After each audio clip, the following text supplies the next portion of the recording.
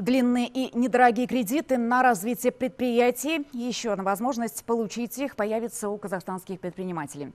Сегодня Банк Развития Казахстана, дочерняя организация холдинга «Байтерек», презентовал банкам второго уровня новый вариант сотрудничества – совместное проектное финансирование. Конечной целью сотрудничества станет удешевление займов на проекты в обрабатывающей промышленности и по развитию инфраструктуры. Участие БРК в этом партнерстве позволит выдавать займы на долгий срок – до 20 лет. Обязательным является собственное участие заемщиков – не менее 20% от финансирования. Уже завтра состоятся первые переговоры.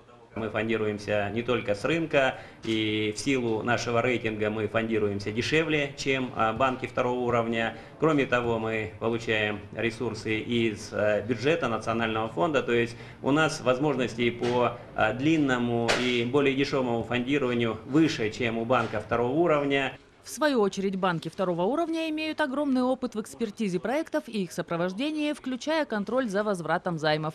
Разветвленная сеть их филиалов позволит в разы расширить кредитование проектов в рамках второй индустриальной пятилетки.